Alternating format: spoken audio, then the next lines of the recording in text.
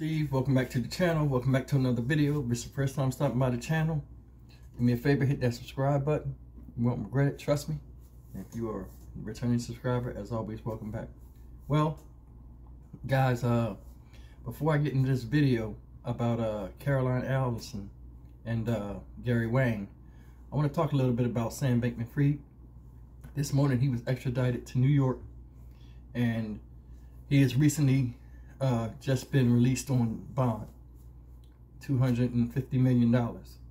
Part of his stipulation is he has to live with his parents in Northern California, who in fact had to put their house up as some of the collateral to get him out to pay that $250 million bond. He has to wear an ankle monitor, can't go anywhere, he's restricted, and he has to surrender his passport. So far, that's what we know. Now, whether he pleaded guilty or not, you know what his plea was before he was released on bond, nobody knows yet. That'll come out at a later date. But I wanted to just say that real quick. Now, going into the story, we have Ellison. A lot of people know her as she was the chief executive of Alameda Research. And some people say she was Sam Bankman-Fried's ex-girlfriend. I don't know for sure, so I'm gonna leave that alone. But Ellison, Gary Wang, he's another person. Now, Gary Wang, I didn't know, was the co-founder of FTX. So he was like, he founded FTX with Sam Bankman-Fried. He's the chief technology officer and the co-founder of FTX. Now, one of the things that's funny is they pled guilty to charges. And now, this happened yesterday. I wanted to look around and see if everything was true before I made this video, and it is. They pled guilty. Caroline pled guilty to 7 crimes, some of which are wire fraud, securities fraud, and commodities fraud. 3 of the 7. Now, the other ones, it hasn't came out of what she pled guilty to. And Mr. Wang, Gary Wang, he pled to 4 crimes. Now, the reason why I bring this up is, for them, they already said they fully cooperate. So that turns the tides of Sam Bankman-Fried. And I was thinking a couple of days ago, when they were talking about, oh, he was going to agree to the extradition, then he was going to, something came up where he said he didn't want to come. And I'm like, he makes more sense if he comes over here and tries to fight the case, because a lot of these people are probably over here. Because I don't think all of them stayed in the Bahamas full time, you know.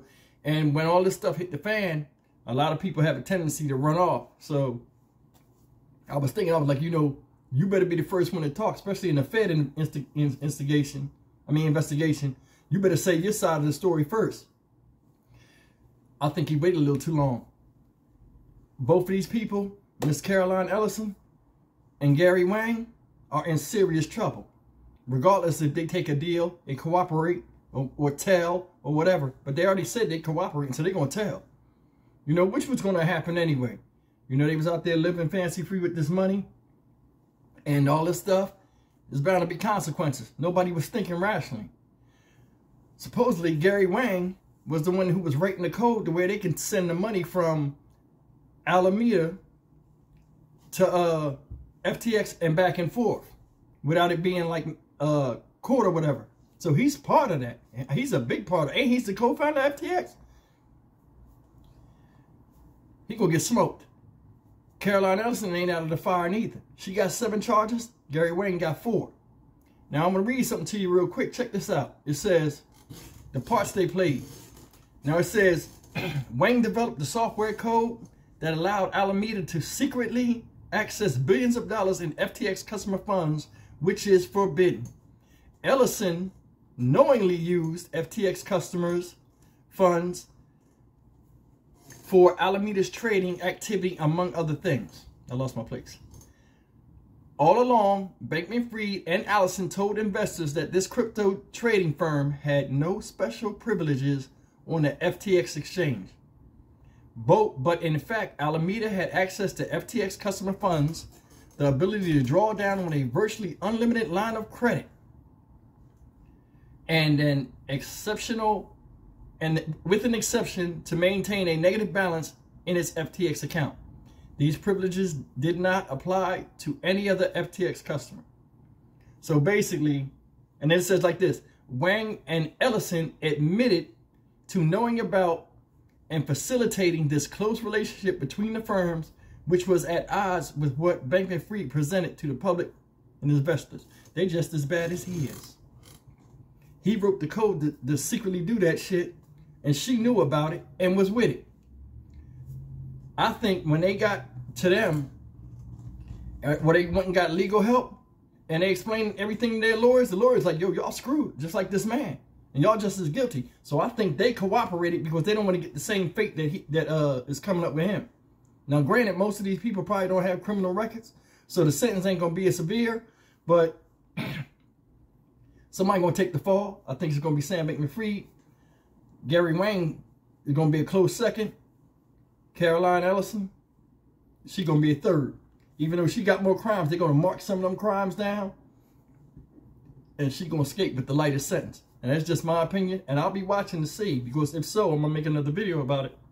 But I think it's going to be time-wise, Sam Bankman-Fried, Gary Wang, Caroline Ellison.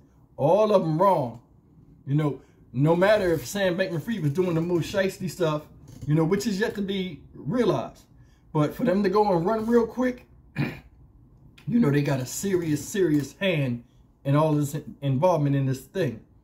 And we'll see. I mean, they pled guilty already. So for Sam, it's kind of messed up because now, you know, they're coming clean and talking while he's on the sideline, just got released.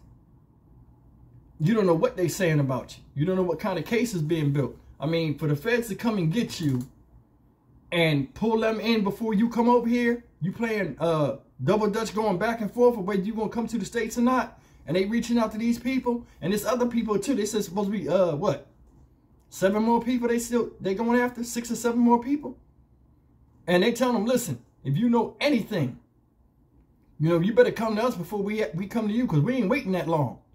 You know, they said it just like that. We're not waiting. We're not gonna wait, because when we do come get you, it's gonna be too late.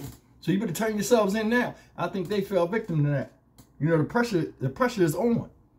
You know, Caroline's folks probably like, girl, you better go in there. You know what I'm saying? And Gary Wang, he like, I just don't want no trouble. I'm trying to just get this over with. Got to face the music. Now, is it wrong that they tell him? And should they receive the same fate as him? Yeah, because you knew. And for a long time, this was going on, and y'all was taking advantage of it.